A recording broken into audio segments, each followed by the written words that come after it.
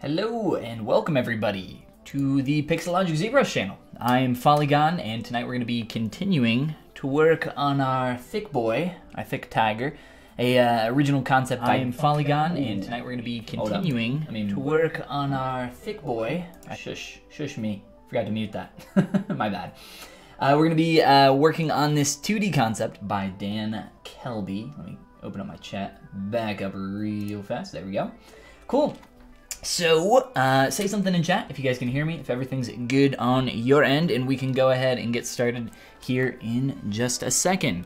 But like I was saying before I was rudely interrupted by myself, I'm Follygon. This is Pixelogic ZBrush channel. Click that follow or subscribe button down below wherever you guys are watching here on Twitch, Facebook, or YouTube. If you have not already, there's a ton of awesome people that stream here. And yeah, if you guys want to check out more of my stuff, you guys can check out my YouTube channel, youtube.com/Follygon, where I have a bunch of tutorials and a bunch of other stuff, ZBrush and digital sculpting related, as well as, let's see, gumroad.com/Follygon, which I will share in chat because the URL thing is hidden up there at the top of the screen. So again, if you guys can hear me all right, say something in chat, and I'll just go ahead and get started. And as long as we don't have any problems, we'll continue on from there. But right before I clicked play, I started blocking out this little hand over here. I'll change my material here. And that's probably where we're going to start tonight. There's a bunch of other stuff on this dude that I need to do. But so far, I have blocked out a majority of the large scale shapes. A lot of what we're going to be doing from here forward, minus kind of the hand, and this bag as well is another thing that we need to start blocking out. From there, it'll just be kind of the refinement stage for a little while, and then moving on into finishing this boy up. But yeah, you can see here that I've kind of already done a decent amount of work for one of his arms over here that I've kind of started on. This one is still just kind of a tube of geometry, low poly of course. So more work kind of needs to happen everywhere, but you know, we got a lot of good stuff going on in the face. Not quite on concept here. We're missing some stripes, of course, and just some very small proportional differences. Stuff like where the eyebrows need to be, and just scale differences between the distance between his eyes and the top of his head. It's a little bit shorter there, and just a couple other things. But yeah, like I said, we're going to continue on by starting with our hand. Feel free to ask any questions in chat, or if you're watching this later on YouTube or wherever, feel free to put any questions down in the comments section. But yeah, let's go ahead and get started. Let's go turn off perspective and get down here, and I'll show you what we got going on with our hand that I just started blocking out. We'll flip this bad boy around. Draked and Jake, welcome guys, how you doing? And Mosin, hello from Iran. Well, welcome. How are you guys doing? Alright, so here is my blocked out palm and a few quick rough fingers. So let me scrub through my undo history so you guys can see exactly what's going on here. So very simple. Started off with just a sphere, pretty straightforward. Squashed it and just started pushing and pulling stuff around with a move brush, using the clay tubes brush, just kind of sculpting that up into the basic shape that we see now, and just kind of refining and making some small changes from there. And this is where we are now. So a relatively basic shape. It's going to change quite a bit more from here moving forward. So we got that, and then we got these fingers, which are literally just spheres that I extruded a little bit. I made them a little bit longer, so there's one. And then I just duplicated it, moved them around, scaled them, and remeshed them really quickly. So I like to keep my fingers separated on my hands. I don't like to have them all connected and touching, like connected to the actual geometry. It's fine if they touch. But I do like to keep them spread out, makes it easier to work. But yeah, let's see here. Where should we begin? Probably just some tweaking here with the fingers. Kind of the overall gesture and form that I'm noticing here is a general, from the base of the finger to the tip, it goes from thin to thick. So I'm going to try to get a little bit of that in there, as well as just kind of play with the overall shape of these fingers to try to make them a little bit more visually interesting. So let's go ahead and do that now. I'm gonna start here by just smoothing some of these out, playing around with the shape a little bit. Planning on buying a graphics tablet without the screen. Sounds like a good time. It's always fun to buy a new tablet. Well, I want to know if it makes me improve better. I would say no. No. I don't know what you mean by improve better. Think of it this way. You could sculpt with a rock, or you could sculpt with a chisel, right? In the chisel, I'm talking about like traditional sculpting. A chisel is going to be, you know, a lot more helpful than banging a rock on something, right? So the tool is definitely going to help you, but you know, in terms of everything else, it is just that. It's just a tool. So it's not going to immediately improve you or, you know, make you better. That'll be up to you. But it will make the task easier. I think you should always try to surround yourself with the best tools that you can, you know, possibly have, afford, whatever you want to call it. But yeah. H Troll, what's up? Liab, Adrian, Sergey, Longu, which looks a little bit like tongue with an L, and Ali. Welcome, guys. How you got? Dang, we got everybody here tonight. How's everybody doing? I'm from Vietnam. Well, welcome. Vietnam, Barcelona. Welcome, everybody. I'm in Cincinnati, Ohio, in the United States. Well, welcome, guys. Follygon is one of my favorite ZBrush artists lately. Well, thank you, man. That's very kind of you. Welcome to the stream. Alright, let's see what we got going on with this hand. Let's start pushing and pulling and moving and grooving and a little bit less grooving. More. If there was a groove brush, I'd probably use that. But there's not, so we'll stick with the move brush. Alright. Let's just take a quick assessment here of everything we got going on. It's pretty messy, but during the stage, during the blockout stage, doesn't matter. Keep it messy. Honestly, it keeps you from worrying too much about, you know, focusing on things you shouldn't be at this stage. And for me, I find that to be very helpful. Let me try to get this line a little tighter. I don't know, that's feeling a lot better, I think. Try to get away from some parallels down here. So, kind of try to pull that line around a little bit, get some more curve going on. You're very welcome, Leo. No problem, man. Once you get used to a tablet, it's amazing. It is, it is. I agree. I love my tablet. Use it every day. All day, every day. Almost. Katie, what's up? New Orleans? Well, hello, hello. What's going on in New Orleans? Or should I say New Orleans? Or is it New Orleans? I don't know. I don't know how that works. So, another great reason why I like to keep my fingers separated is that you can work on one finger for a little bit and then duplicate it. You don't have to worry about redoing the same work over and over and over again. You can just do it once, duplicate, you're good to go. So let's simplify this. Let's see. I want that first. Boom, boom. That's fine. And sure, somewhere about there. I'll make this work. And just to make this crease bend a little bit better. You know what? Honestly, his fingers are pretty dang curved. But we'll make do with what we got for now. So let me see here. So typically what I like to do in my fingers, I am trying to get a little bit of some thick to thin going on here. So trying to make them a little bit thicker as they go out. As well as I want to make these a bit flatter on top and a little bit more rounded on the bottom. So let's play around with this shape for a little bit and see what we can do. Hello from LA. Dang, we got people all over tonight. Mexico as well. What's going on, Angel?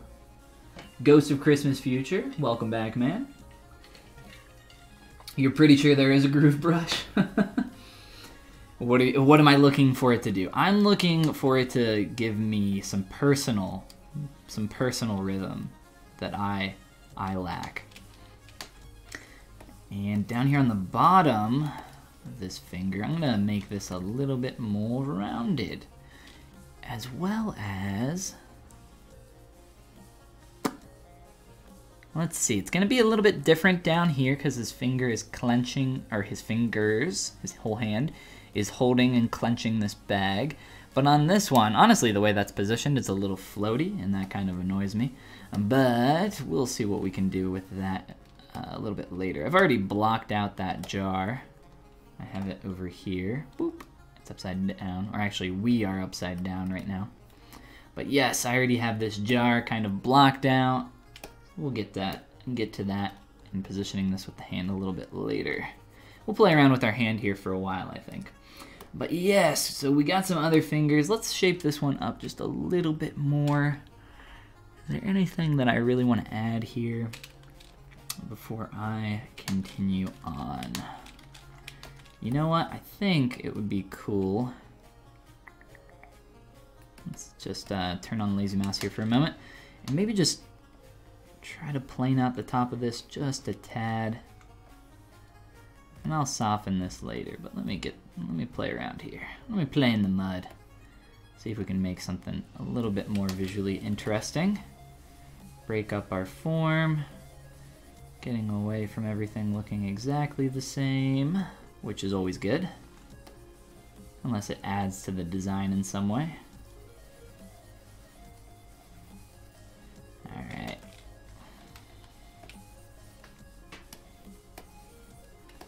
And like I said, you know, I'm not worried about the geometry getting messy during this stage. It's actually a little bit helpful sometimes. Keep you focused on what's important. And this is just like way too much.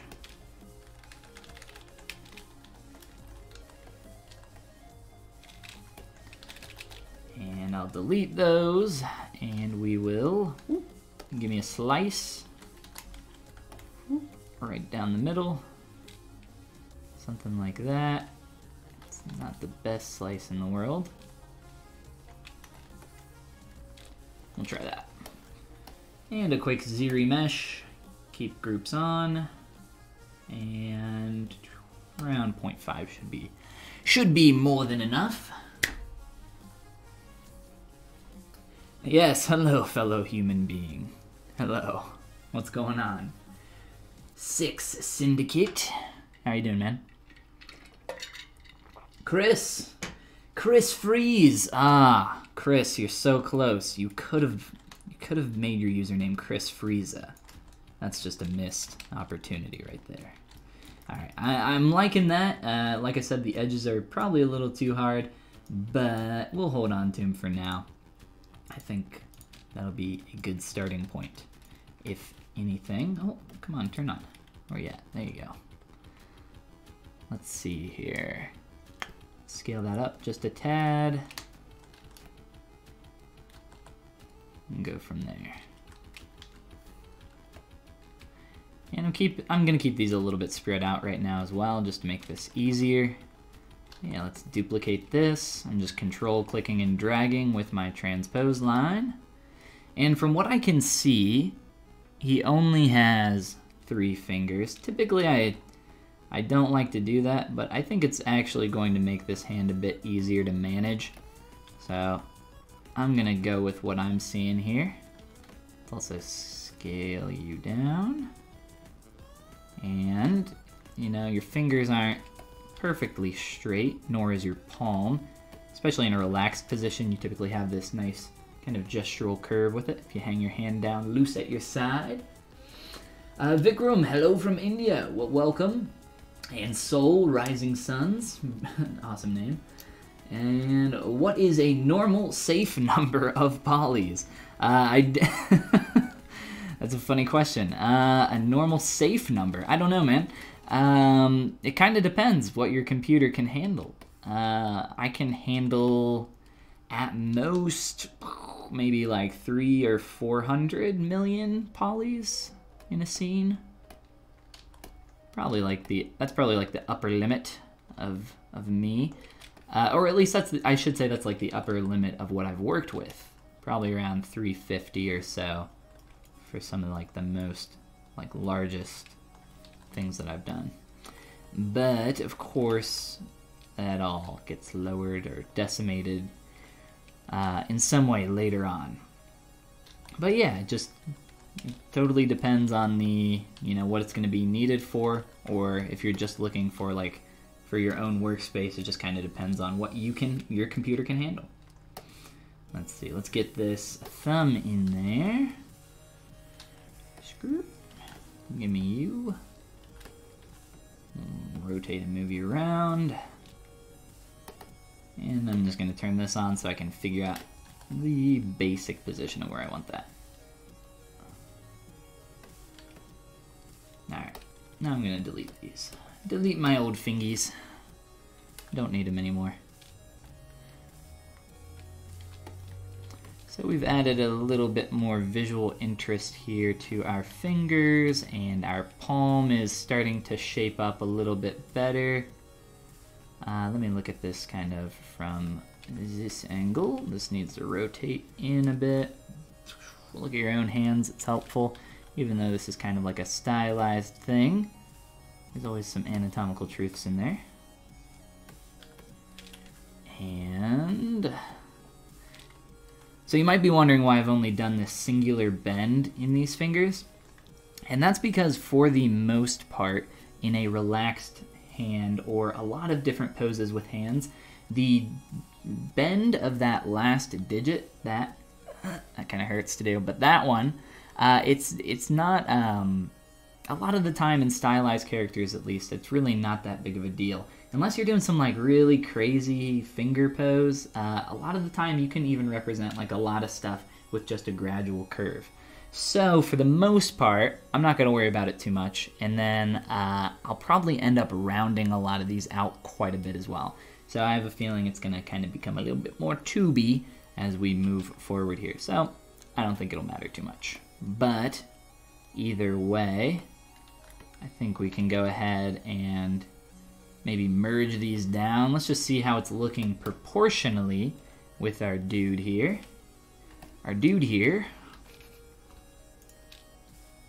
Turn on perspective. And our hand is maybe a little big, or just our fingers are. Let's go into Transpose Master and see if we can fix some of that real quick here. Last Shadow, what's up? And Chris, hello. Tygo, 823 Meg, what is up, guys? I'm using 2019, yes, up here in the left corner, ZBrush 2019. You can also, I was gonna say you can also see my name, but it's not up there right now. It might only be up there when you start. Transpose, long time since you've seen that. Are you talking about the Transpose line or T-Pose Master, Transpose Master? I use both all the time. They're awesome. I love me the Transpose line.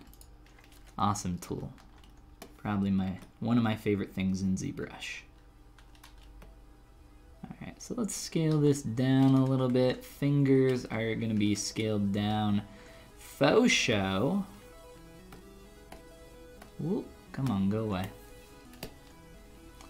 And we'll just scale on down, please. Finger length is also a bit long. Alright.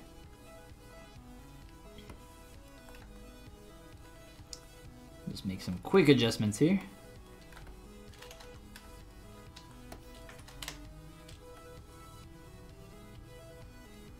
And I can do more of this outside of Transpose Master. But yeah, relatively simple kind of shapes going on here. Really, it's just a matter of like taking the time to build up the form slowly over time. Hands are, in my opinion, hands are really tough. I don't really like sculpting hands because I feel like I have equally sculpted enough hands for the rest of my life, but at the same time I've not sculpted nearly enough hands to be good enough at it. So I have a lot more practice that I should be doing in hands, but I just don't like sculpting hands. I have a pretty good base mesh that I use now for a lot of stuff, so I tend to use that as much as I can. We'll just transpose back really fast. Jasmine, what is going on? The transpose line, gotcha. I actually have a video over on my YouTube channel talking about all the secret hidden functions with the transpose line, such as stuff like inflate and deflate and all sorts of like bend curve deformations, all sorts of like little secret hidden tricks that are of course in the documentation for the software, but you know, who's gonna read that when you got a YouTube video, specifically my YouTube video. It's a good one. You should definitely check it out. All secrets revealed. Secrets. I use that term lightly. All right, let's move that thumb up. Typically, you're coming a little past that that knuckle there, but this is kind of relaxed a little bit. So yeah, we'll stick with that for now. Let me delete this as well. All right. How big is your Cintiq, if you know what I mean? This is a 24 or 27 inch. I think it's the 27, if that is one that they make. I believe it is. It's the biggest one that they used to make back 2 or 3 years ago. So I believe 27 inches. But it's actually bigger than that. That's just the measurement from corner of the screen to corner of the screen. But as you can see here, there's quite a bit of white or black space. It's like a big old border around the thing. So it's got a lot of extra room. House all the high tech in there. Ooh, fix that. All right. So from here, I say we merge our hand and fingers together, kind of take it to the next stage. So let's zoom in here real quick again. Anything I want to change on my palm? I don't think so. I think for the most part we kind of got the kind of basic shape here. I kind of have a pretty strong transition from the kind of like hit going on 1, 2 from wrist to back of the palm, but I'm okay with that. I like to exaggerate that a little bit, especially on some big boys. So yeah, let's merge these fingers down. Give them a couple sub-divs here. Delete lower because I don't want them. I just wanted the smooth geo. And then, you know what? Let's see here. Let's do a quick mask. Just make sure that I leave some room up here for some of this. And then sometimes what I like to do, I'll do this after dynameshing them or before. It doesn't really matter. I'll do it after. Here, let's just do a quick dynamesh. 500.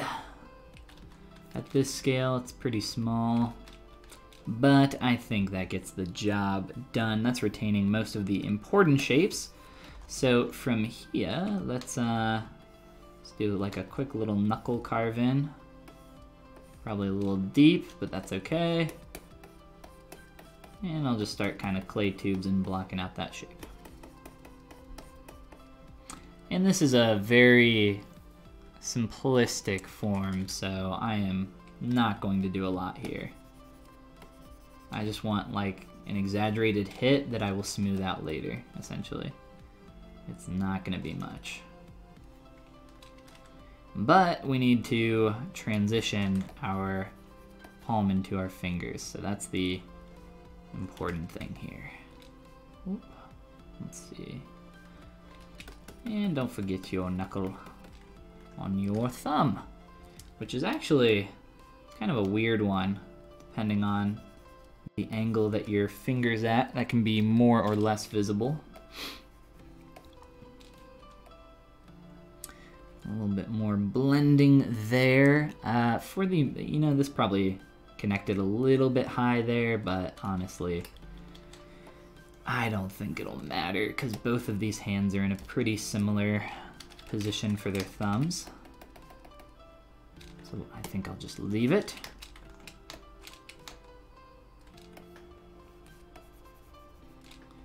And yeah, let's go on from here.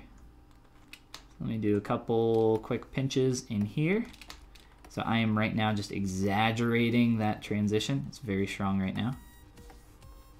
Somewhat intentional. I didn't mean to carve in quite that much, like I said, but who's got time to press the undo? Control Z is literally right next to where I keep my hand on my keyboard, but at the same time, you know, we can just do other stuff to fix it. So I really don't undo all that much.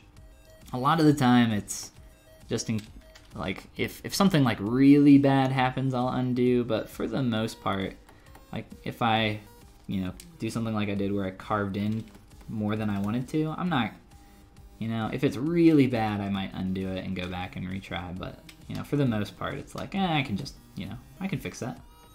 Give me just a minute, and typically it ends up better for that most of the time, just because you're, you know, spending more time refining your form while working on fixing stuff. So I'm also, you know, I've already fixed what I need to at this point. I'm just kind of defining the knuckle transition a little bit more here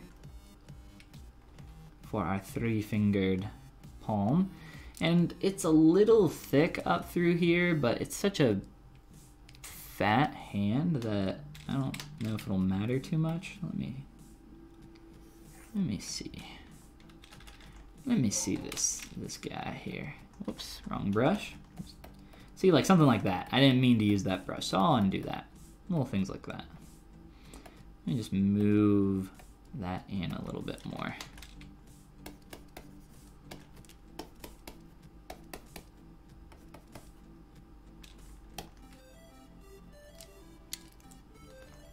And we're getting a little awkward pinch up here, but like I said, this is going to transition pretty smoothly, I think. So yeah, let's do that next. I'm going to duplicate my hand, make sure that it's the only 2 objects visible, and run a quick Z-remesh on this. I think 1K should be enough for something like this, but yeah, I'm doing this so that I can refine the form and start cleaning it up a little bit more, so that we can get closer to the final shape of our hand. You can start seeing what this looks like. And from here, I will subdivide, do a couple quick projections, but anything more than that really isn't needed. All right, so now we got all that merged together, dynameshed and blended a little bit, although not extremely clean at this stage by any means. So now is probably the point where I would just continue refining the form more and more until I got it to exactly where I wanted it. So I would just take some time here going around, still probably like transitions like this I might sharpen up a little bit more. But like I said, his hand is such a smooth shape that for the most part it doesn't really need it. One thing that is nice about sculpting hands, I guess not 3-fingered hands, but it's still helpful. You got an awesome reference directly in front of you at all times, so you can use that. This is too flat here. This needs to come down quite a bit more. Get more of an angle to it. Other than that, you know, just a little bit more cleanup here and we can move on to something else.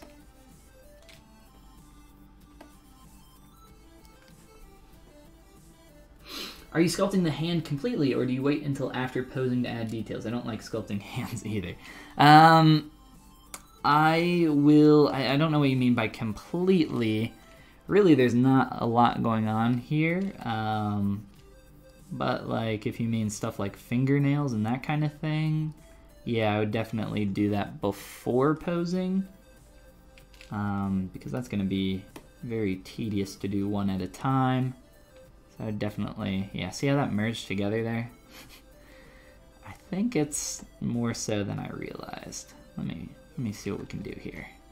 But yeah, if you mean like texturing or something like that, there might be certain areas where you, like if you're working on like a hyper-realistic hand, you might want to wait for certain areas to do textures after, because if you are sculpting something and you know you're going to pose it in a particular way, if your hands are differently posed, after you do textures and then pose the hand, some of those could stretch and warp, and you know, if you have to continue sculpting, which if you're posing something, you pretty much always have some form of correction you have to do at some point.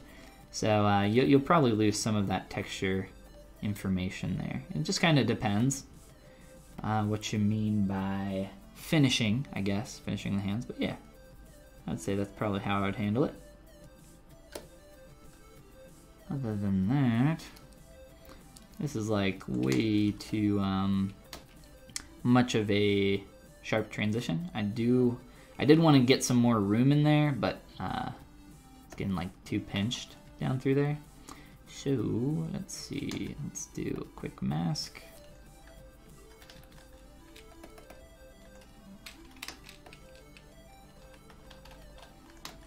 Let's just try to round this out ever so slightly.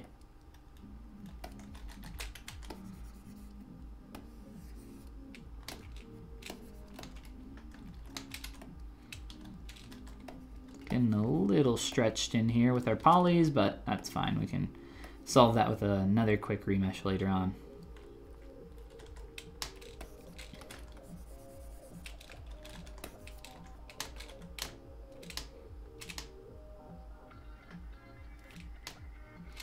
I always accidentally screw up my focal shift on my move brush, because if I use the space bar. So what I do to change my brush size is I slap my hand on the space bar and just move this immediately, because when you press the space bar, the draw size slider is directly under your mouse, which is nice. There's a bunch of other options in here that I use, but the draw size is the most common one. But if you use it too low down here at the bottom of the screen, the menu can't fit down there, so it ends up putting it out of the way. And then I accidentally like grab something else that I don't mean to, because I'm trying to work too fast. But right now we should be good. So I think I'm gonna leave that as is for now. I think we've defined, you know, I think we've overly defined this for sure. So there's gonna be quite a bit of, you know, rounding out the shape and everything else, but I will wait until I get more into the actual pose of the hand to do that. So maybe that's what you were talking about there by waiting until later to finish the hand. So for the most part though, we have kind of like the major shapes in there, and now essentially I can start posing each hand individually into where it needs to be, and then I can kind of round out and match the silhouette of what I'm seeing a little bit more, as well as kind of infer what I can based on what I can see from each hand. But now let's go ahead and make a quick bag. Bag should be, I think, pretty easy. Bags are, anything fabric is typically pretty fun in my opinion, and bags are pretty easy. They're, I think, easy to make look good. So let's grab we got a bottle here, let's duplicate that, and we will, well, you know what? Let me put an updated version up here with one of our hands. We'll duplicate the other hand and probably pose that one first. Let's put our thick boy up here, and Baggeroony. Alright, so let me go down into our Initialize palette and just click on Cube. A quick cube. And we'll use this as our starting point. So, a relatively simple shape. There is some perspective warping going on with this, so I think it's a bit longer than what it looks here. It looks to be at about a 45-degree angle based on what I can see of the bag. So we'll try to find an appropriate amount of length there. We'll probably have to tweak and play with it a little bit. Make this a little bit wider on the bottom. And maybe a little bit of roundness. It's a little tough to tell. So let's try bowing that out a little bit. And then what I'll do is, to get that edge a little bit more crisp on the outside, I'll put in an edge loop here. And that might be a little too close. You know what, let's stick with that. Let's keep that.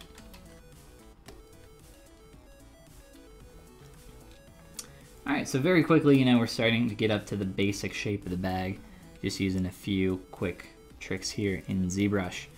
And then for the top and bottom, I'll have to do the same thing to make that a little bit more rounded.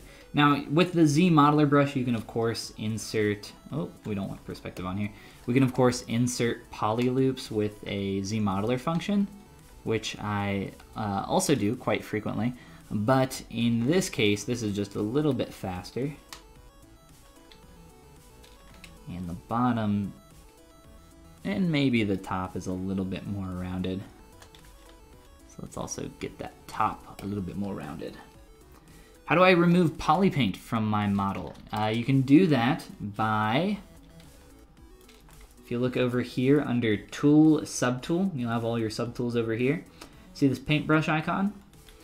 I'll very quickly apply a different material. And here, I'll do a basic material, or you know, I'll make it a little bit different here. Let me do that quick save. So we got this reflective toy plastic material on here. So what you want to do is you want to turn off this paintbrush icon in your subtool palette. So that will turn that off, but you will still have whatever material and color that you currently have selected displayed on your object. So what you can do is just select some basic material, like the basic material, which is a great one for sculpting. If you guys don't have any other materials that you like using, and then just switch your color to white and you should be good to go. If you would like to make it a little bit easier so you can like switch your colors around, you can just apply all of that, your material and color, by coming up into your brush settings up here. This controls what your brush does, all your different brushes. And if I switch my brushes, you can see how each one has different stuff activated as I flip through my brushes. Switch on over to your standard brush and uncheck everything except for mRGB, and just click on Fill Object, and that will apply whatever material and color you have selected, as long as your RGB intensity is at 100. So that's what I like to do. Try that out. And let's maybe round out our edges a little bit here as we continue forward. Use the mask pen. A lot of the time I try not to use symmetry while doing anything with the Z modeler brush, because it can often cause crashes. So if you see me swap on and off between symmetry, that is why. You can get that back by using some mirroring functions, which are even easier to do in 2019 now, which is very nice. The flat color and fill color. Flat color, I think you mean the flat material, I believe is what you're referring to. Flat color material. Yes, the flat shade. So if you apply that, if you click mRGB and fill that in, that will apply whatever material you still have selected. So it's kind of like the same thing, but it won't change your color that you have selected. So I just like to keep it off because it's almost the exact same interaction. Let's see, what else do we need for this bag? We have the basic shape, but obviously we're gonna need some more doohickeys here and there. Make this a little bit wider coming down. Play with that a little bit. Let's get some straps in here. And a couple other pockets, zippers. And really that's about it. So pretty simple shape. And I really like the tension that we're gonna get here. That'll be fun to do. So let's duplicate this. I'm gonna use my cube tube brush. This is a custom brush that I made. It's a tri-parts welded brush. You can see what the brush looks like here. It's essentially just a simple tube of geometry, but it's very clean and it has very nice end caps for it. And if you guys want this brush, it is on my Gumroad at gumroad.com/Follygon, and you get that brush plus a few other curve brushes. It's in my curve brushes, appropriately named. Again, that's on my Gumroad. You can just Google Gumroad Follygon and you'll probably find it. But yeah, so let's see. How do I want to do this? I think I'm going to try to use the as line function. My menus are flipped on me. It's a little annoying. Fix that later. Turn on as line.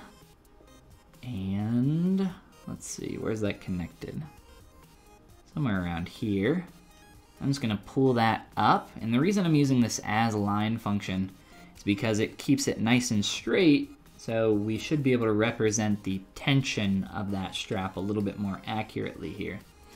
And then if I turn down my Z intensity, that will make that a little flatter. I'm not sure why it got longer, but that's fine. It's not a big deal. And let me see here. I should be able to continue this stroke. Let me see if it does it.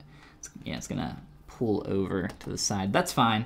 Let's just click accept that, so that'll delete our curve there. And then what I'll do, whoops, just using my mask lasso, is rotate this just a little bit across my symmetrical plane. And then I can just run a mirror and weld operation. Whoop, we're a little bit too close to the symmetrical plane. Mirror and weld again. There we go. We got the beginnings of a nice quick strap. I'll probably delete these two edge loops. Beautiful, beautiful indeed. All right, so let's rotate this in. Try to find a good place for that. And of course we can mirror this over to the other side of the bag as well to make this even easier so we don't have to redo that. I think, let me bevel this to make that transition a little bit more clean. There we go. Honestly, that's gonna be up in his hand, so it won't matter too much, but just for myself. Let me delete a couple extra excess edge loops, I'll say. Things that we don't really need. For the most part, that's gonna be pretty straight, so I think it'll be fine. And then we want this geometry here kind of going inside the bag, and then we'll sculpt a hole for that to fit through. So let's see, this kind of does one of these.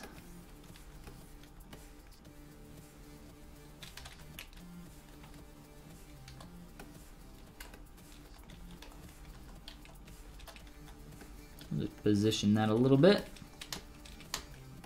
Make sure this is feeling nice and taut. Could be holding the weight well. And let's just play around with lining up our geometry a little bit better here. I think for the most part we're pretty much there. For our edges, what I'm gonna do is use a bevel. We could crease our edges, but I think that'll be a little too tight of an edge and the shape will end up being a bit weird. So let me inflate this a little bit because I think it's, you know what? I was gonna say it's too thin, but it'll make sense after we bevel here. So let me bevel edge loop complete, maybe something about right there. And then when we smooth this out, you'll see that it kind of retains that edge a little bit better. And we get kind of a nice crisp change from one plane to the next. But it's still a little bit rounded, so it kind of retains that a little bit. Let me scooch this over too. Ugh, got my fat monitor in the way. All right, so let's see, what else? go ahead and mirror this over to the other side. Mirror and weld, we'll do Z, the Z axis. Well, I cannot click on that with my mouse to save my life. Boom. And let me turn on transform symmetry for the Z axis. I'm gonna move these a bit closer together, something like that. So now I have transform X and Z on, so now I can manipulate all of this at the same time and we'll still keep it symmetrical. But obviously we're going to want to break symmetry after we start getting that into position and posing that up a little bit more. Let's subdivide our bag a little bit, just to see what that is starting to look like. And we could even start, for stuff like the pockets on the side here, as well as the zippers, it might be better to start kind of breaking symmetry before we create some of that, because for stuff like folds and any form changes, if we manipulate one part of the bag, we're going to have to manipulate the additional pieces that we've created. So if we manipulate the bag first and then create stuff like pockets, it will already have those folds baked into it. If that doesn't make sense, I'll show you right now how we can do that. So I'm just gonna turn off symmetry and start blocking in some of the larger shapes that we want representing some of the folds for our bag. And these are gonna be pretty simple transitions for the most part. Let's see. Kind of do one, let's see. Subdivide one more time. For the most part, I'm gonna do some like pretty tight stuff like this, and then probably smooth it out a bit. I think that transition's a little much. So let's make sure that that's working well.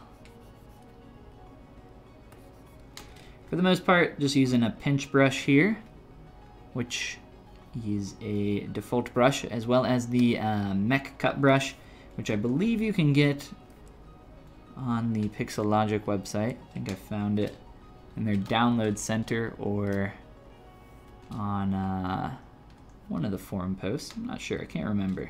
Somebody asked me about that recently. Couldn't remember where I found him. Let's just continue on here. Let me use the move brush with AccuCurve as well. Oh, and we'll just do a few quick kind of form changes here. I can't see the whole bag, so I'll have to take some liberties here with some just quick little form changes. Nothing too crazy. And a lot of this we might even knock back even more.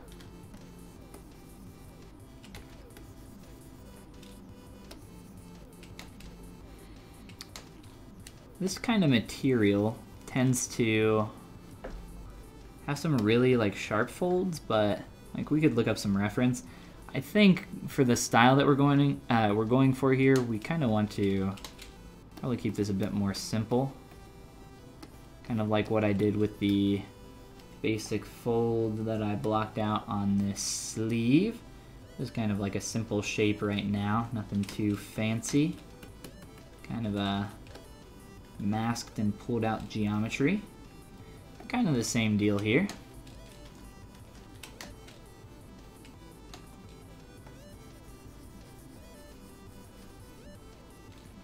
But exaggerating and then knocking that back after we're done. Pretty simple formula.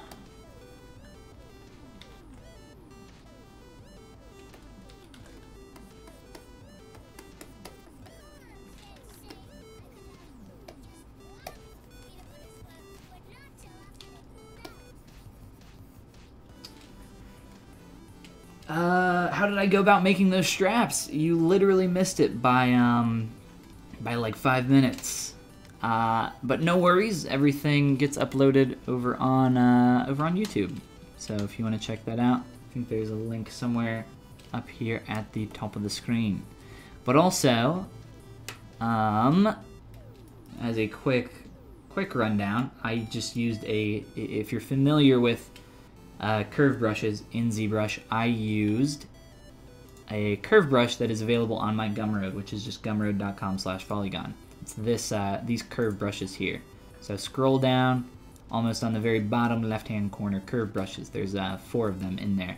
One of them being that curve brush here. Then I used the as line feature and just kind of pulled those out. Pretty simple. Simple and clean. And I might even have a, if you're like in a rush for learning how to make some straps, I believe I have a tutorial over on my YouTube channel already. Alright. Let me just do some quick additional really strong form breaks.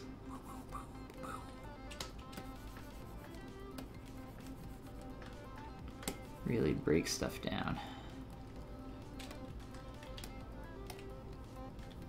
So when you use the pinch brush, the more you pinch, the more your geometry becomes warped, and eventually it'll get to a point where it's just the geometry is so warped it's no longer really really usable sculpturally, and at that point that's when I'll do a quick little remesh, kind of like what I just did.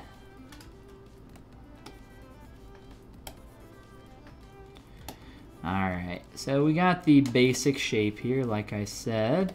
I also wanted to soften up some of the edges here, so I'm going to take the time to do some of that in a couple places. But I think that's feeling alright. Let's see here. Let's do some quick pockets.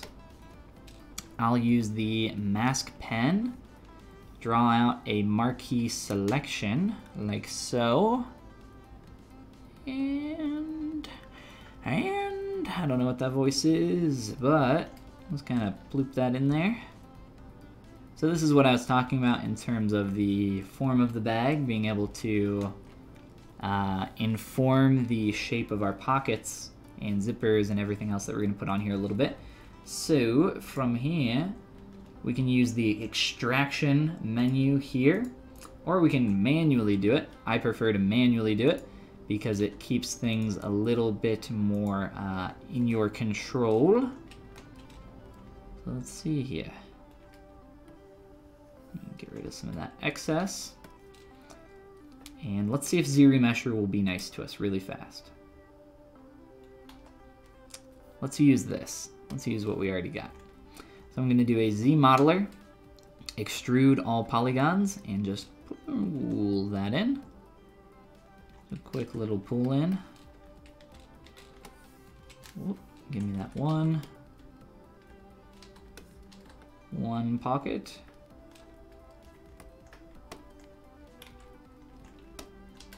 Two pocket. Alright, so we got that kind of started there. I'm just going to keep that how it is. I'm not going to do anything else to that right now. If anything, I might like round out the bottom corner or just round out the corners all together. Really, it's not. I don't think it's that big of a deal. Let's see. It's a quick test. Yeah, something like that. I think that'll work fine.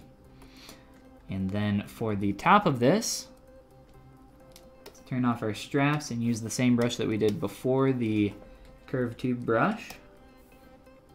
And let me just draw that out and try to match the shape that I'm seeing a little bit.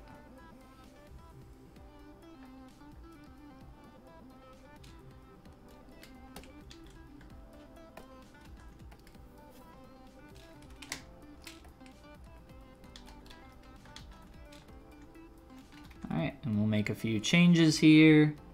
We'll do some other stuff like the trim for the bag, as well as the holes for the straps and a few other things. Really just like starting to complicate the form here, get some more parts and pieces in there. It'll start to look better the more we have.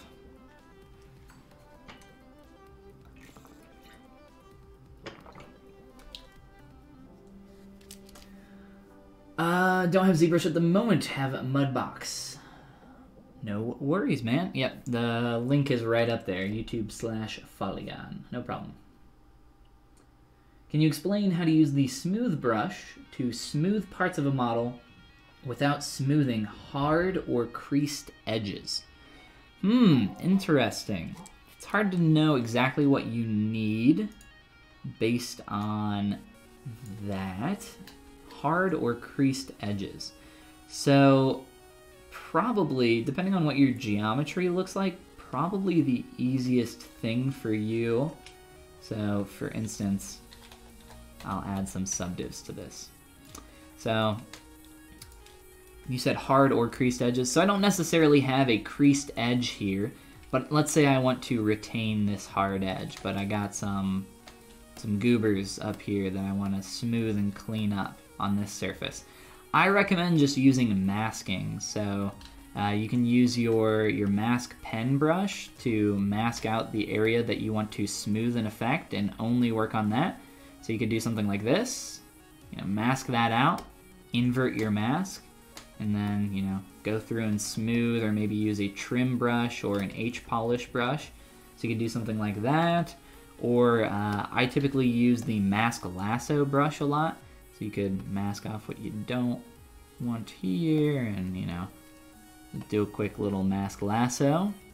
And then, same thing, trim, smooth, all that good stuff. I don't believe there is a mask feature that's going to mask off your creased edges for you. But if you come down into your mask menu down here, you might be able to play around with some of these different options to find something that works. That's why I typically just recommend just masking manually, because it can kind of, if you learn the tool set well enough, then you can just use it for any number of situations. That would be my recommendation. But it also kind of depends on what your geometry looks like and what you're attempting to accomplish a little bit. As well as, we need some holes for those straps to go into, as well as some trim around our bag. Let's do a quick little remesh on our bagaroony. I want to see what this looks like with a 1K remesh. I want to see how much it retains here. For the larger shapes, and if it retains enough, I won't project anything. I have a feeling we might need like one or two projections. You know what? Nope, I think I'm good with that. So like I said, we had a lot of those tighter creases earlier on, but they end up getting smoothed out later. So not really like a huge deal. Some of these are maybe overdone a little bit, but meh. I don't think it's the end of the world. End of Z world.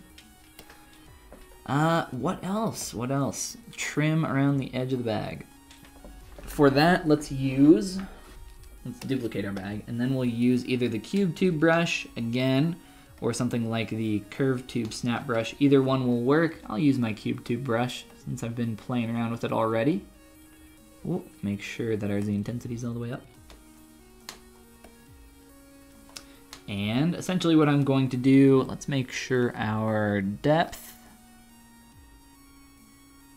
you know what, I think I'll keep that. Let me make sure.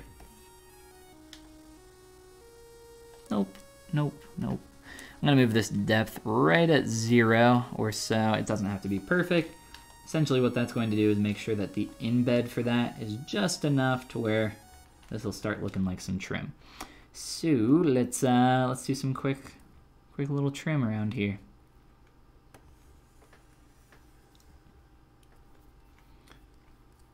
And if our geometry ends up being a little bit too complicated, a little bit too heavy in the polys, we can always lower that after the fact. And just kind of doing this by hand will also add to, oh, you know what? Here, let me swap my brush here really fast. Oh, of course you're gonna be nasty. Gonna be mean. All right, I'll take that back. So the problem with my curve brush that I was just using, the cube tube brush, is that unfortunately, because it's a tri-parts welded brush, oh, you know what, I already have this set up. Because it's a tri-parts welded brush, it cannot combine back on itself. But other curved brushes that are not tri-part welded brushes can, in fact, do that. So I will use a different brush to get a fairly similar effect really quick. Ooh, nope. Come on. Where's that red line? There you go. If your brush is not snapping where you need it to, you can decrease that snap. Connect those up. Beautiful. You can decrease that snapping distance up in your curve. I believe it is which one? Curve snap distance down here under curve modifiers. But let's accept that. So we have this basic kind of thing going on. And honestly, it's a little thick. It could be deflated, and the poly count is also very high. So that is based on your curve step count there, which is pretty dense for the curve tube snap brush, but it works for a lot of stuff. So let me just do a quick Z remesh really low. Probably lower our poly count quite a bit. It's kind of making that a little bit too blocky. Let me take a look here. Adding in some extra loops that we do not need. There we go. You know what? I don't think I actually minded. Let me step back on this. I don't actually mind how kind of warbly and messy that gets. Kind of adds to the bag a little bit. I think I'm fine with that. Just make sure here in the corners we got enough room. And we can do some more trim here on the bottom and then get these straight pieces for the sides. Alright, where did our straps go? And of course this is ZBrush 2019, so we have the luxury of creating folders. So I can make a folder for my bag, which is awesome. Just drag and drop this stuff in here. Which, for some of you, you're like, yeah, folders cool, but... yes, folders! Folders are amazing. Been wanting folders for a long time. Honestly, typically when I work, I'm not really like doing a ton of stuff in my subtool list, so for the most part, for me, it's like not that big of a deal, but it's still nice to have. I definitely appreciate the folders. I just think it's funny how horny people were for those folders. They were very horny for those folders. For me, I'm just like, yeah, folders, sure. It's good, I guess. I'll take some folders.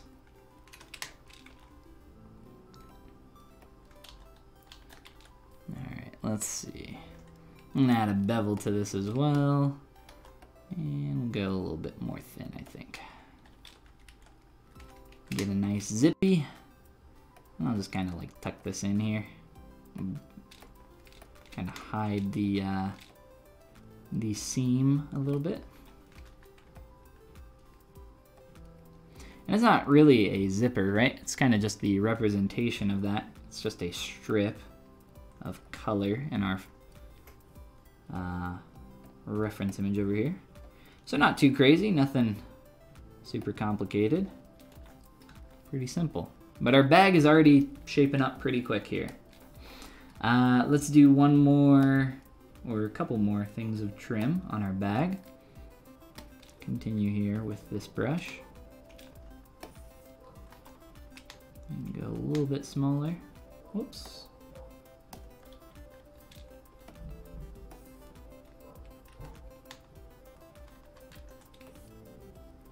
Something like that, sure. All right.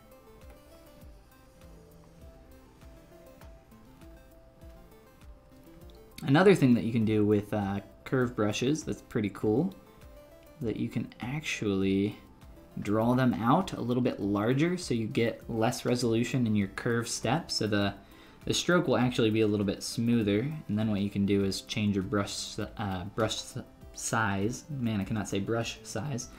But then you can change your brush size after you draw out your curve, which is pretty cool. I'll show you an example of that in just a moment if you've never done that before.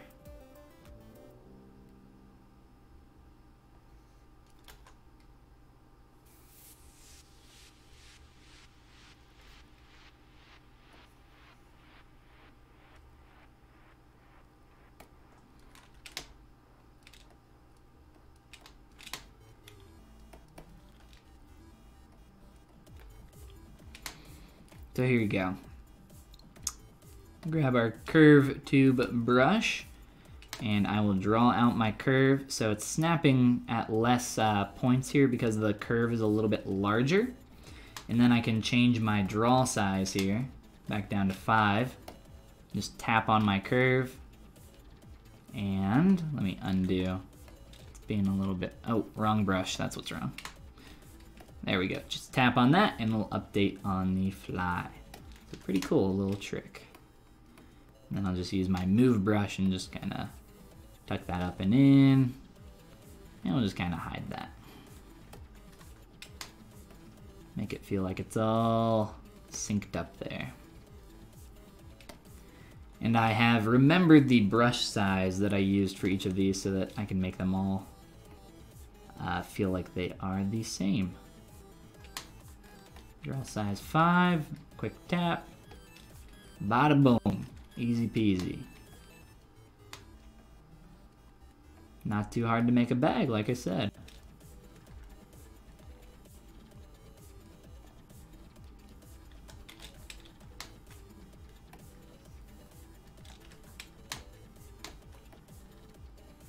Although our geometry is not playing super nice up here, because I did a poor job and I drew it on top of the other curve. I thought I would try making it a little bit longer, but it ended up kind of biting me in the butt a little bit. But that's okay. We can fix it. Can always fix it.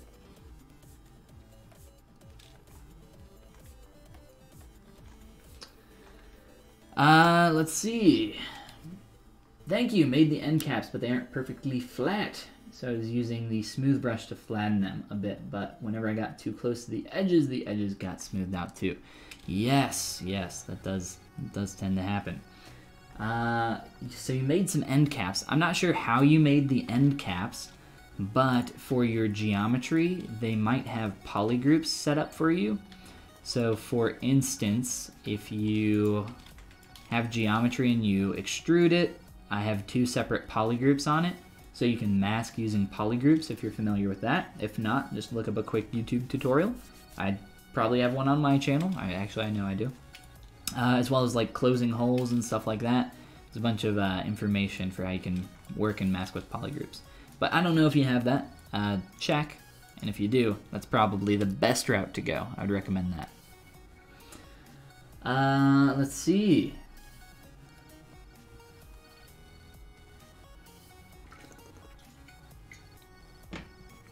Brush modifiers, smooth brush modifiers. Yeah, I don't really think there's too much you can do with that. There are some brush mods that you can work with for if you have open geometry, which is a little nice to play around with your smooth brush. But that's only if the geometry is cut open, like it's not closed. Has some open faces, so that's a little bit of a different situation. I don't know if there's anything else in there. There might be. I don't know everything about ZBrush, that's for certain. Alright, one last little stroke here, and we will have our trim complete.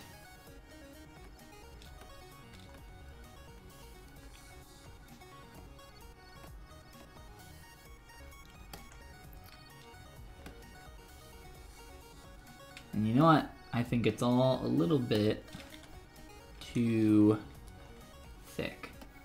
Let's do deformation, and we'll just inflate that a couple points, or deflate that, I should say. Okay, let's do -1. Yeah, we'll do that.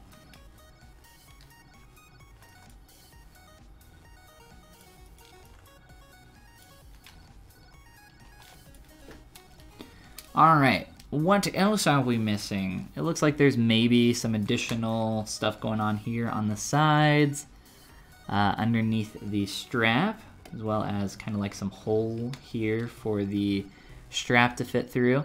I'm not sure how I want to do the hole in the bag. I have a few ideas. but I don't really like the idea of sculpting it directly on the bag. Not a huge fan of that idea. 'Cause then they would all be uneven.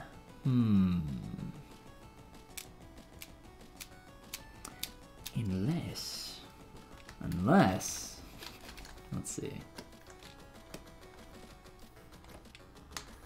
Could maybe do something quick.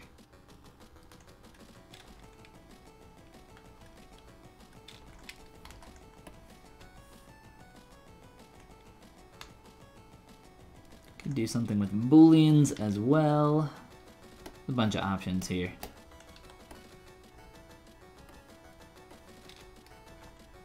Alright, so I need to make sure that my symmetry is on for the other side, so that when I push this in, need a little bit of that going on. So a little bit of a dip in here, and then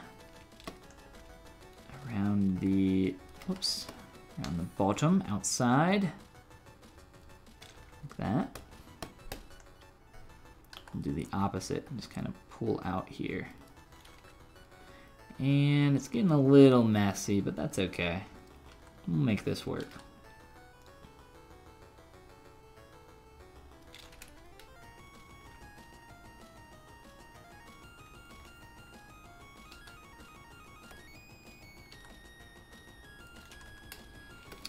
And then probably just some manual cleanup here. Play around with that. Probably smooth these out a little bit. Just clean this up. And if we look at this curve right now, see how this kind of like gradually, wrong brush, kind of like gradually sweeps up a little bit at first?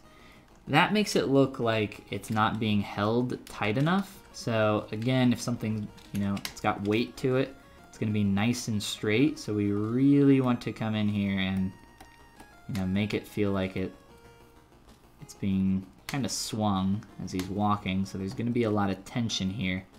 So shortest distance I'm gonna go, it's just a straight line. Let me play with that a little bit more. Straighten that up, and let me make sure we have our orientation correct here. We don't. Another great thing that we have with folders, though, is that we can do a transpose set, as long as we have everything visible.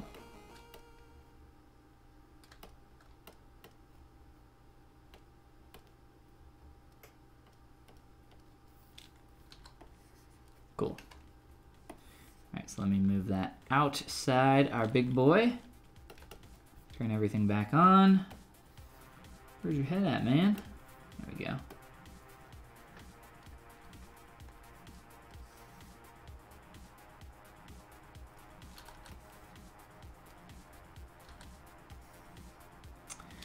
And in terms of scale, I actually think we got a little lucky here. I think we're pretty close. So this is going to be at like a 45-ish degree angle. So let's go with maybe like 30.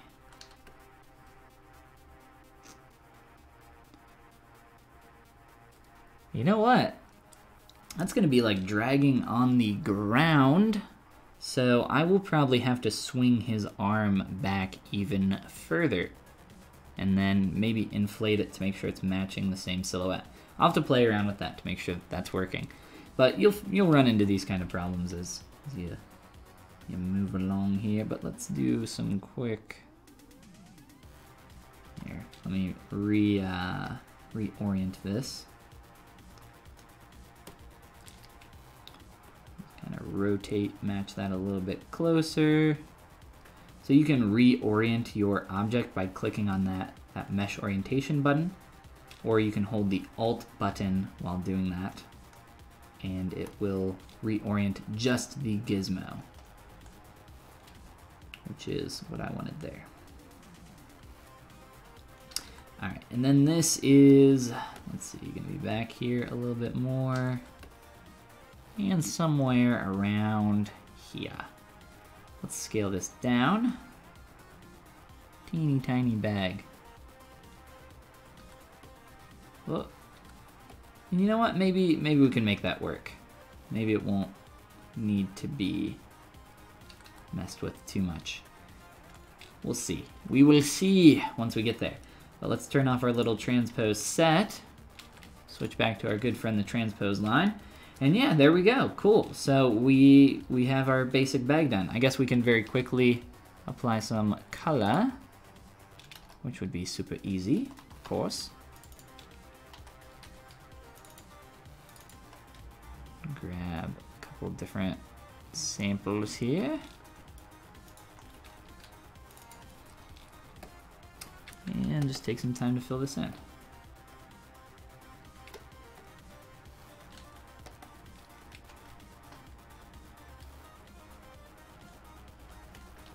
Trying to find a good sample color for those straps.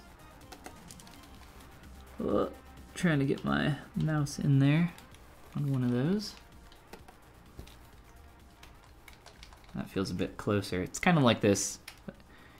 It might just be the orange next to it, but it does feel more orange than red. I'm not positive on that though. Colors can confuse for certain. It looks like we maybe need some additional straps, like a little line or trim there on the side, but I think that's fine for now. So cool. We got a hand and a bag done, and we got like 45 minutes to spare, so we got some more time to do some more stuff.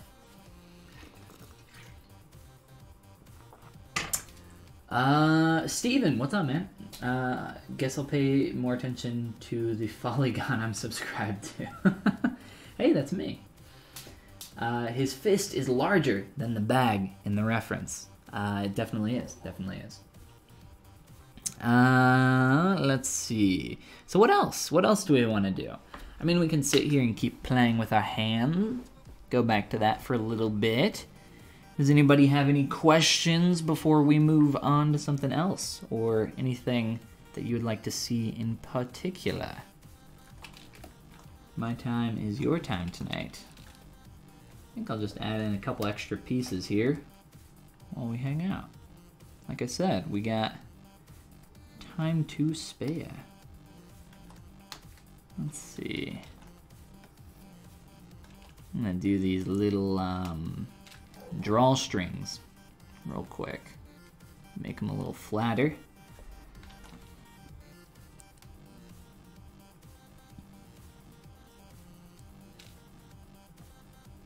I'll tell you what, this hood really needs some TLC, so maybe that's something that we can work on for a bit. Oh, you are way too thick.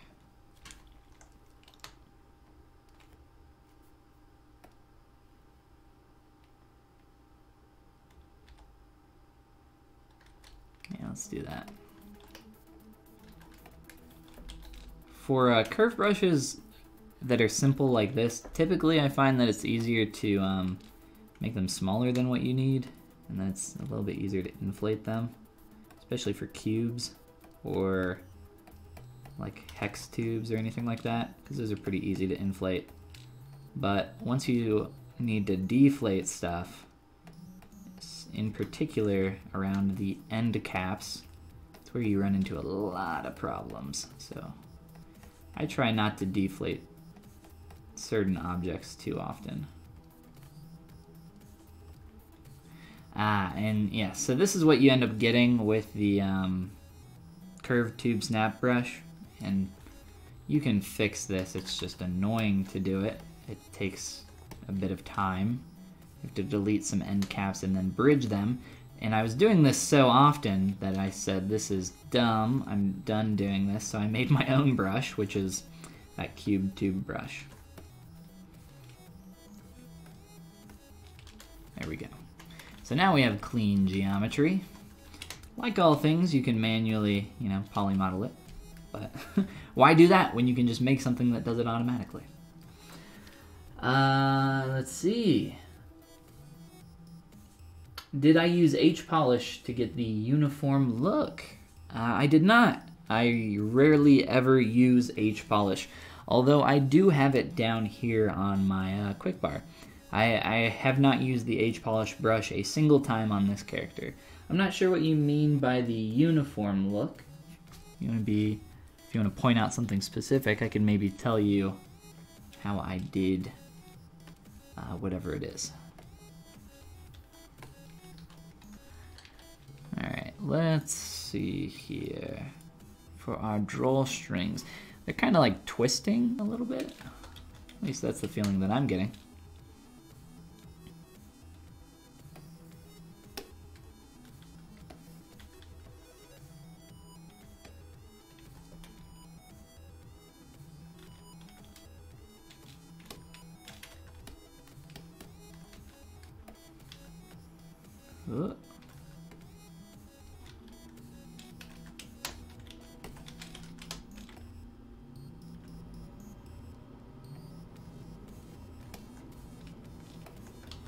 Alright. Well, this guy's starting to shape up. He's getting there. I'm enjoying working on him. You know what? I just remembered. We got our shark doggo, and I never really rendered him. I should do a render of him before I forget, before he gets all dusty in his folder that I left him in. I need to do something with that. But our tiger boy here is getting there. These are also asymmetrical. We'll do some quick tweaking here and there.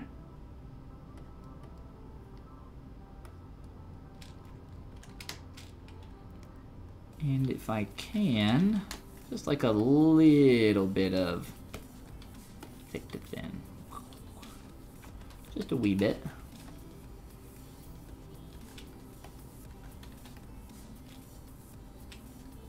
Nah, too much. Too much of a good thing is not always good. Alright, so like I said, this hood is all over the place. It is a messy mess. So let's take a look at fixing that. B-Rod, what's up? What's going on? Did you make any of the model in Maya? Nope, all ZBrush right here from a sphere. You can actually watch the first part over on YouTube, over on the Pixelogic channel. But yeah, just started from a sphere, and yeah, started shaping everything up here in ZBrush. No Maya, no nothing else.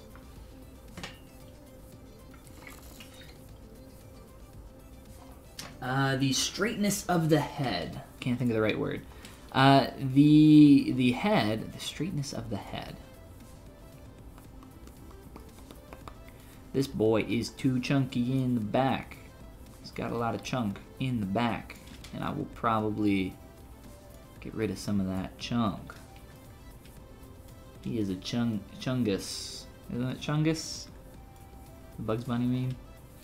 Yeah, I'll probably make him more thin in the back. I'm not sure if you're just referring to like how clean the form is. If that's what you mean, then it's a combination of a lot of stuff. And the more you hang out here, the more I can kind of show you my workflow, and you can ask questions, and I'll just continue talking about what I'm doing and what's going through my head. But yeah, other than that, I don't really have too much to say. Yeah, I don't know, we'll continue on here with, like I said, our hood next up.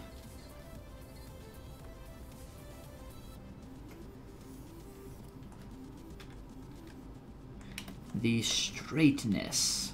If anybody else has an idea. What do you mean by the straightness?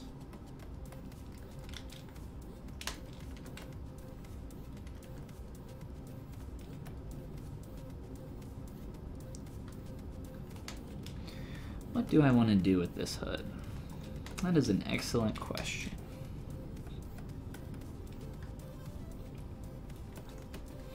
I've blocked out kind of the major shape here, but really Getting very messy. How low can we go? Turns out pretty dang low. I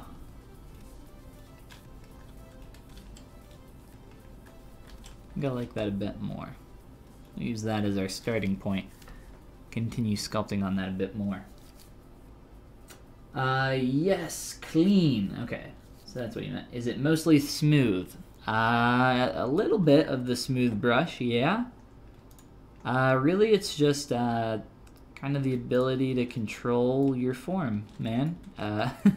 So like down here on the hand, I don't know if you just joined us, or if you've seen me work before, but I have a YouTube channel full of stuff, full of videos of me sculpting and talking about different processes and different tutorials, but here, very quickly, we can run through the undos, because this is the only thing with undos right now, other than our bag.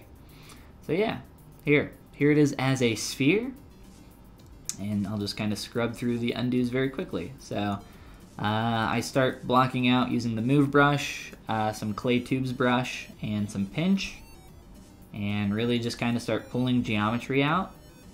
Nothing too crazy here at all, just kind of pushing, pulling polys, and being able to control your form.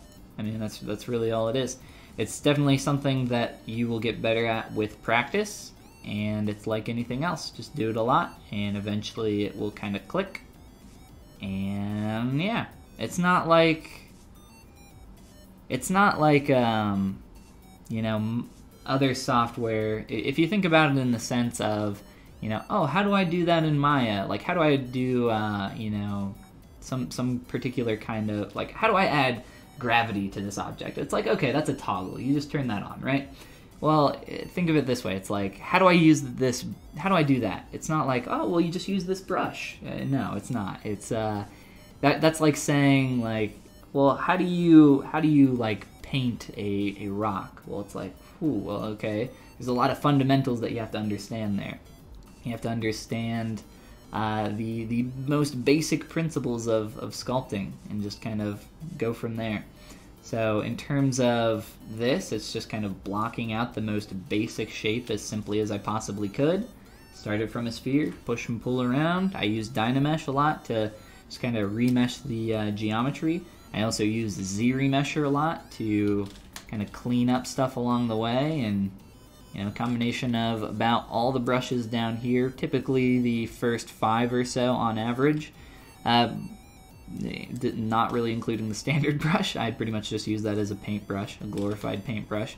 At this point, I should just replace it with the paintbrush in ZBrush. But I do use the standard brush on occasion, so I keep it down there. But yeah, I mean, really that's all it is, dude. Nothing, there's no secret. I know a lot of people do want to know the secrets, but there's no secrets, and I'm sorry. Just kind of sculpt good. Do sculpting good. The answer, I guess. Alright, let's do more hood stuff. Check out his Gumroad stuff. Well, thank you, Z-Hawk. Yeah, if you want to kind of get some higher quality stuff, I also have my Gumroad, gumroad.com/Follygon. These top 3 are some courses and tutorials. If you're brand new to ZBrush, I have my How to ZBrush course, as well as some more intermediate, which is the middle one, and some more intermediate to advanced stuff, which is this one on the far left.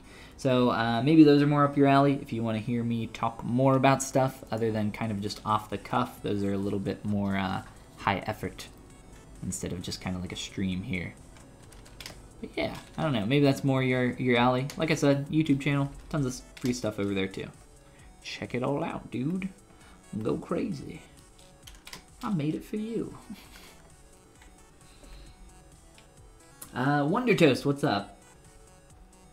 How did you get the smoothness and clean shape to the clothing? Well, I was kind of just talking about that, because that's kind of what somebody was just asking.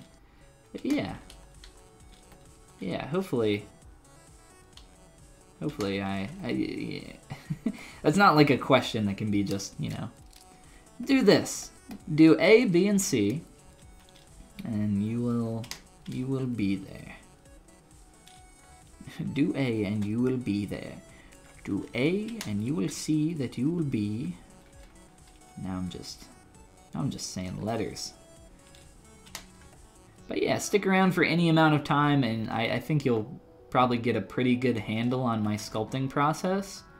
My sculpting process is not super complicated by any means. A child could learn this, in my opinion. It's really just like 4 brushes. It's just a matter of putting in the time, doing the grind. Which I know is not something a lot of people like to hear, but it is the truth, and I will not lie to you. I love you, I will not lie to you. I might lie to you. I reserve that right.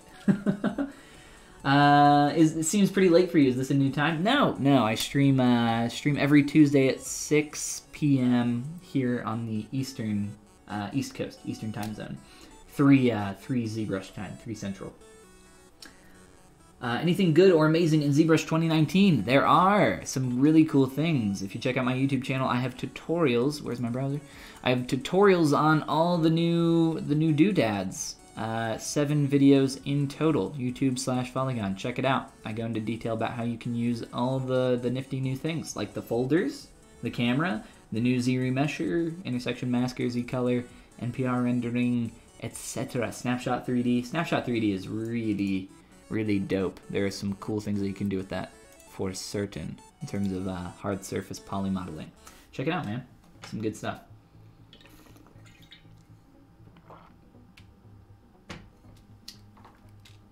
You want to know the brush? Did you use Trim Adaptive? OMG, Folly, tell me the damn brush. To sculpt on the head, I used a combination of the Clay Tubes brush. I used a combination of the Trim Dynamic brush.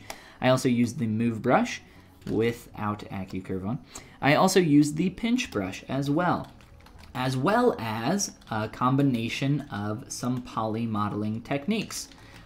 So this was a cylinder that I extracted and pulled into this basic silhouette. 1, 2, 3. So very basic silhouette. That was a cylinder. And then I just continued to sculpt up from there using those 4 main brushes. If you want to know the other brushes that I use, they're all down here for your convenience. I don't really keep them down there for me, because in all honesty, I have hotkeys that I use for all of them. My numpad, not my numpad, my number key row. 1, 2, 3, 4, 5. It's like a first-person shooter. Keep all my guns on my numbers. But yeah, really simple stuff, man. Pretty default brushes. But my brushes are, of course, a little different.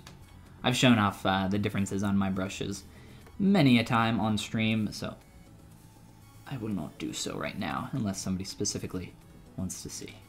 But let me fix our hood here. So like for instance, I'm literally just using the Move brush right now, but I am also using it with backface masking. I'm using it actually with backface masking, which is an auto masking set, auto masking tool, as well as masking, so that I don't pull out on that edge there.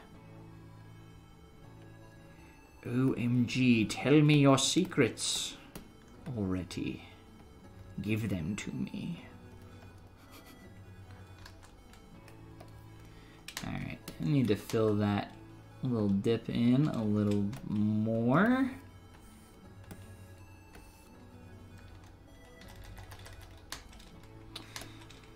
Let's see.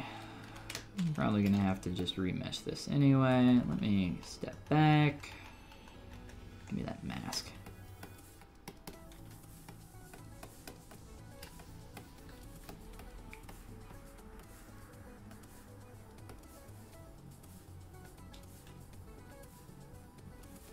And that's too rounded, obviously, from the silhouette. Speaking of learning fundamentals in sculpting, though, I was going to mention this here soon over on my channel. I've been talking about it a little bit on streams, but I have a new course that's coming out that I've been working on for the past 6 months. And it is all about sculpting stylized and appealing characters and the fundamentals necessary to do so. So if that sounds like something that might interest you, I will have some more info on that here soon. The course is opening up for registration on March 30. Let me make sure this is correct. Look at a calendar. Yes, on March 31st, which is just in a few weeks here, less than a few weeks. So it's coming up real soon. So stick around, or maybe follow me on my YouTube channel if you want to hear about that in the future. Or I guess subscribe is the word that people say. I don't think I have, and maybe someone who has been around on my YouTube channel for a while, I don't think I have ever, I pride myself in this, I don't think I've ever at the end or any point in a YouTube channel said, don't forget to subscribe. If I've said it, it was ironically, of course. I think that is just the dumbest thing in the world. Not the dumbest thing in the world, but one of. No offense to those that do, I guess, but I think it's pretty silly. Like, oh no, I totally forgot to subscribe to your channel. Nah, that's cool. Alright, I'm just setting up some quick masking so that I can fix my geometry. And let's see if I did a good job. Whoa. I missed a little spot down here. And then I like to use backface masking on my mask pen as well, to make sure that that doesn't go through to the other side.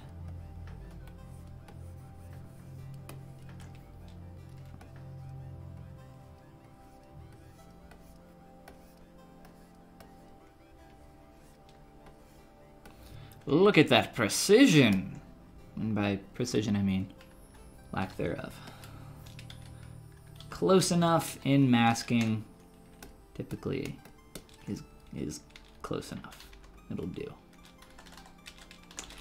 Let me, my trim brush is wanting to sample some other stuff here. I'll try to make this work. It's gonna be a little bit messed up though. Essentially, whenever you have geometry or multiple subtools kind of overlapping or really close to each other, your brush will try to sample those, and it's particularly noticeable on trim brushes, which is what I'm using right now. And it's very frustrating. And you can kind of turn it off if you, I think it's under your picker. If you turn on once Z under depth, you can kind of make it work, but for something that's curved like this, it's not going to give me the effect that I want. So maybe that's something that you can experiment with if you've never seen that before. Let's see, we're getting there. Let me do let me do a thing.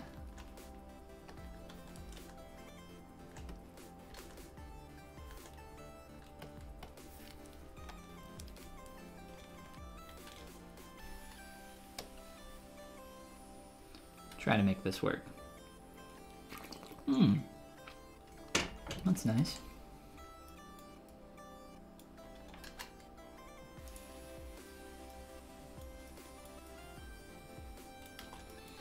How do I want to do this? Problem solving 101. Let's just do something here.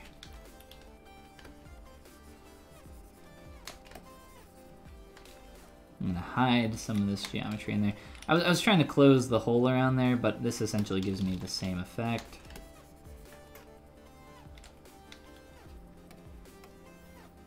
I need to play around with this geometry a little bit. Hopefully I can close this though. See if it'll be stupid as well. It will. Dynamesh is typically a little bit better at closing holes.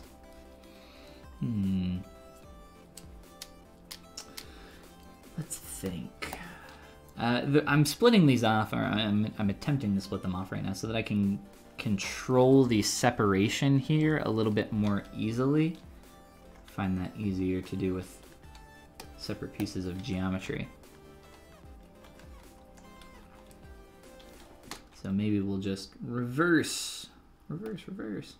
Try this again. Where on the East Coast am I? I am in Cincinnati, Ohio. So not on the coast, but I'm in the Eastern time zone. Don't believe I said I'm on the coast. Maybe I did, I don't know. I don't keep track of everything I said, but the video does. Scroll back, let's find out. What am I drinking? Does it make you sculpt better? This is my beautiful hydro flask gifted to me by my girlfriend for my birthday last year, because I used to have a Contigo, some of you might remember that, and I carry my water bottle with me literally everywhere I go, but yes, just water, nothing special. Mike's secret stuff. Isn't that what it's called in Space Jam? Something like that. But yes, Folly's secret stuff is just water, unfortunately. I drink a crap ton of water. Probably too much. Hyperhydration. Alright, I think I have this at a point where I can manipulate this a little bit easier now. Let me see if this will let me Dynamesh this without freaking out. Nope. Alright, that's fine. Because this is getting remeshed anyway. So I'm gonna destroy my geometry so that I can get to something more clean. How much? How much what?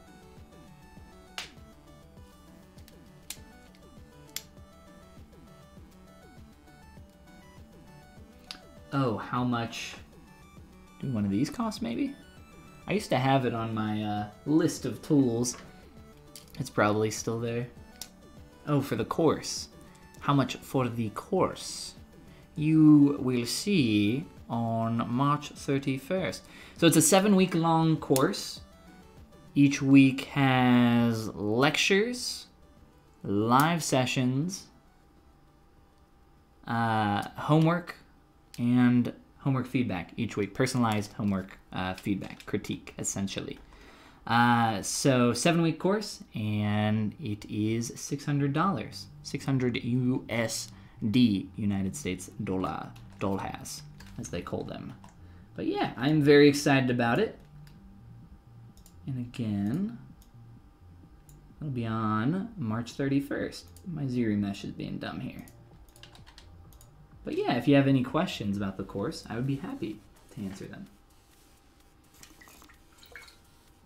Unfortunately, Pixelogic does not give us moonshine, no. Nor would I want it. I think I've had moonshine like once in my entire life. And I don't remember it being you know what? No, I take that back because they actually sell it in jars at Party Source. I've had moonshine from a semi-reliable source only once in my life. More reliable sources more frequently, though. But no, I would not. I'd not prefer the moonshine.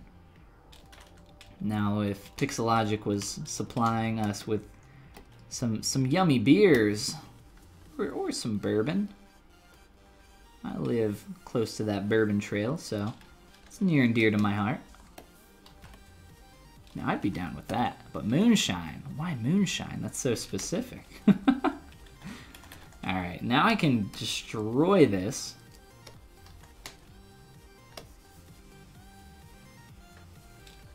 Beautiful.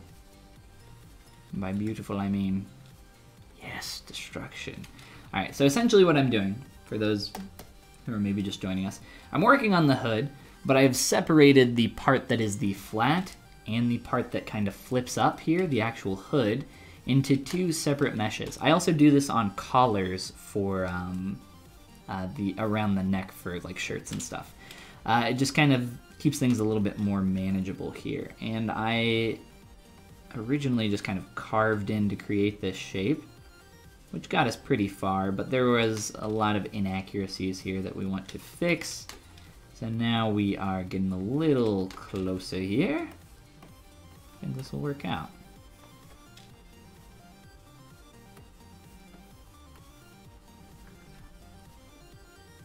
Drink vodka while working. I'm not much of a vodka fan. I don't think vodka tastes very good. But it's pretty cheap, so, or at least most vodka's pretty cheap. Maybe that's why it kind of tastes like nail polish. There are some good vodkas. I grew up around a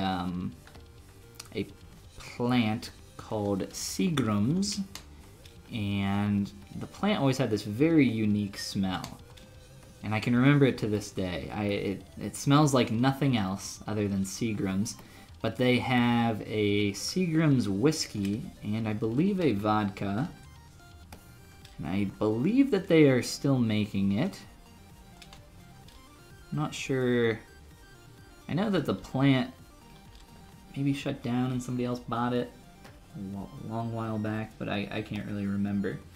But I believe they still make it. I think I had some within the past couple years. It's been a while though. And like I said, I don't really drink vodka too often. Not my go-to. My go-to is just water, literally all the time. And on my personal stream, we actually ended up making a list called Beers for Ben that had a bunch of beers that people wanted me to try, or just drinks in general that people were suggesting. And I also suggested a few drinks. I think I suggested Left Hand Milk Stout, which is one of my favorites. Another beer called Hobgoblin, which is really good. And then I suggested one called Sweaty Betty, which is the most disgusting thing I've ever tried in my entire life. And I've experienced this pain, so I feel like I should share this pain with you people. You need to try Sweaty Betty. It is, whew, it is something else. I think the name alone should give you enough information about what this beer is. But of course, only if you're of age. Only if. Scrimshaw. Scrimshaw, I do not know. I will have to add that to the list and check it out. I've never heard of Scrimshaw, but I might recognize it if I see it.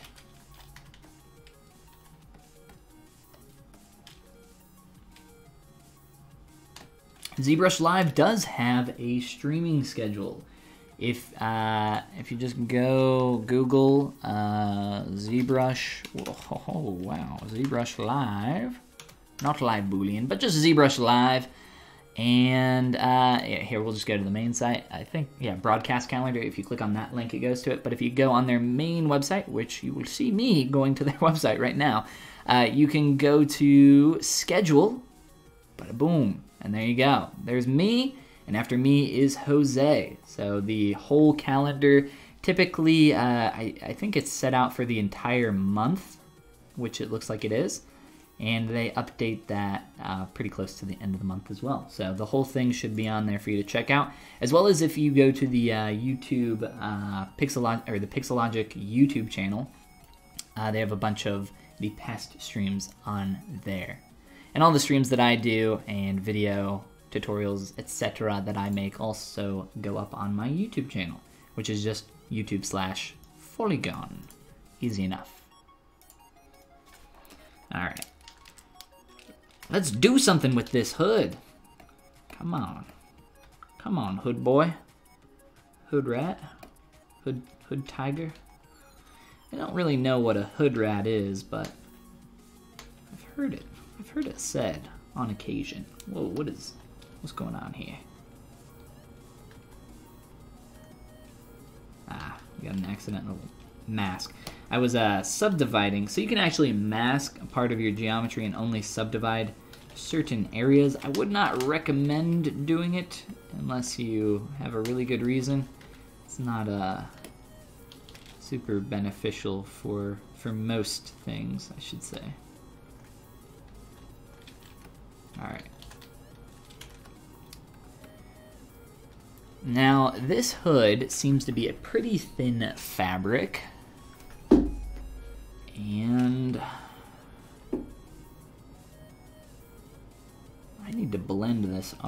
into the body a bit better. But I need to do the other arm before I do that, because I'd like to do both of those at the same time. Let's see. This line is a bit more straight going out this way. If we look at this, kind of just a straight shot. There's also some asymmetry stuff going on here, but that's easy enough to take care of once we actually get into asim. Right now we got like a couple things in asim, but for the most part, you know, we'll worry about that once we get into posing. How are we doing on time, by the way? Got about 10 minutes. I think we're fine. We'll keep going here. Absolutely, no worries. Happy to help.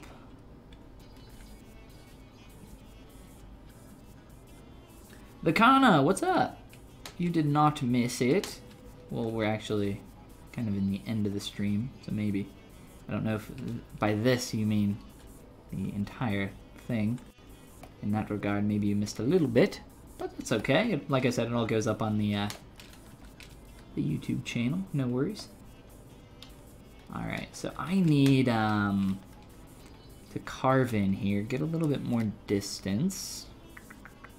Where's my sharp soft? Love this brush. One of my faves. Not a default brush, but I would say it's comparable to something like a kind of like a damn standard and a standard brush combined, almost. It's just I use it for stuff like folds and all sorts of things. In this case, kind of carving in around this mesh. I need to get this edge to be quite a bit tighter, so let's come in here.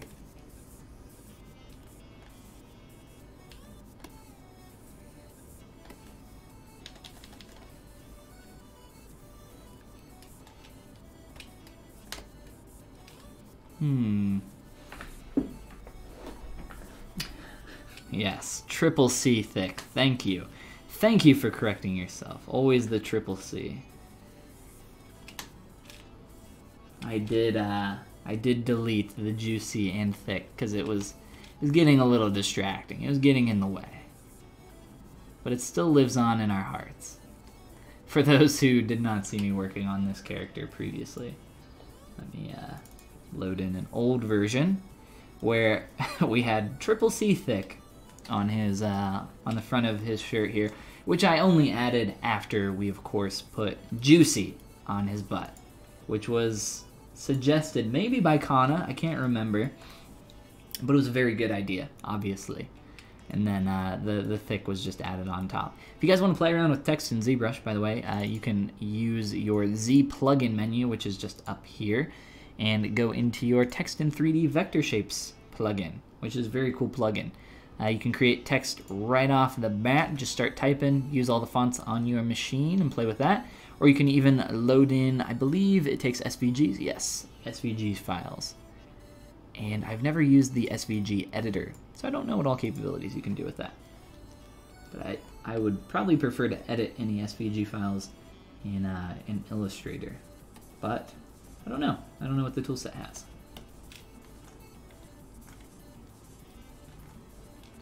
I just love me some Illustrator.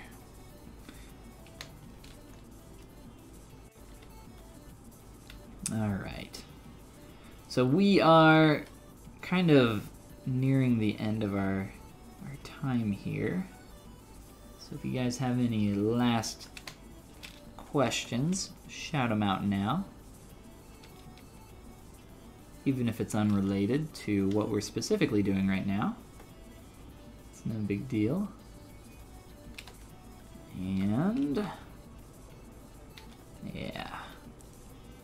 There's definitely some stuff that's going to have to change here. But we've started pushing it in a much better direction just by kind of reworking and splitting that off. It's starting to get there.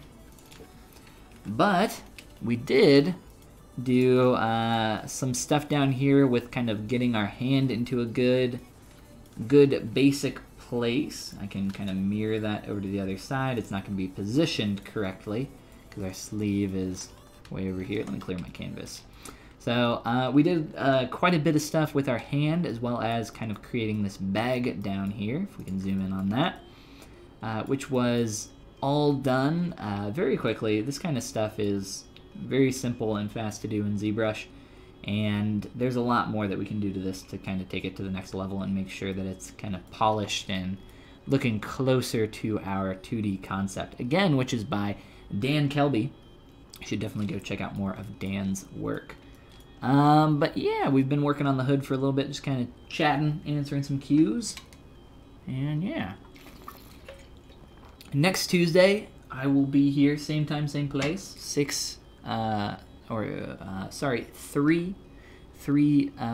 p.m. over on the West Coast. I always use my own time zone, but the schedule should say here. Let's see. Yes, 3 p.m. PST next Tuesday. So come and hang out. It'll be a good time. Make sure you stick around for Jose's stream. He'll be streaming in just an hour after I stop. And he's working on conceptualization for characters and creatures for production, it looks like. So that's pretty cool. So stick around. It'll be fun. Let's see what we got here with our little strappy-do. Maybe tuck that up in there. There will be a lot more that we do with this guy kind of moving forward. And I might even, if I make or find some free time, I could maybe do a little bit more on this dude. Just kind of some simple stuff to clean up this hood a bit more. Some of the boring things, but we'll see. We'll see how it goes. You could put his name on the bag. That's not a bad idea. That'd be fun to do. I believe you're talking about Dan, the 2D concept artist. I like that. I like that. That's a good idea. All right. I'm not seeing any other questions, so like I said, I think that's going to be a pretty good place for us to hit pause for tonight. Again, stick around for Jose's stream in just an hour, and check out that schedule if you guys want to see who's coming up here in the future in the next month. But yeah, if you want to check out more of my stuff, it's just Follygon, or just Google Follygon. You'll find all my stuff. I got my YouTube channel, as well as my Gumroad, gumroad.com/Follygon. Z-Hawk was mentioning my courses and tutorials, which I always appreciate you guys sharing, which is super nice of you. I'll just slap the URL here in chat because I know it's hidden up here at the top of the screen. So some courses and tutorials at the top, from right to left, beginner to a little bit more advanced. So kind of take your pick there, as well as some brushes, materials, base meshes, all the stuff that I use in ZBrush myself, as well as my updated custom UI for ZBrush 2019, if some people are interested in that. I get asked about that a little bit more frequently than I would have thought. But yeah, I think that's it, guys. So I will see you next Tuesday, same time, same place, as well as if you guys want to come check out my YouTube channel and say hello. So yeah, that's it. All right, you guys have a great rest of your night, and I'll see you next time. Bye, guys.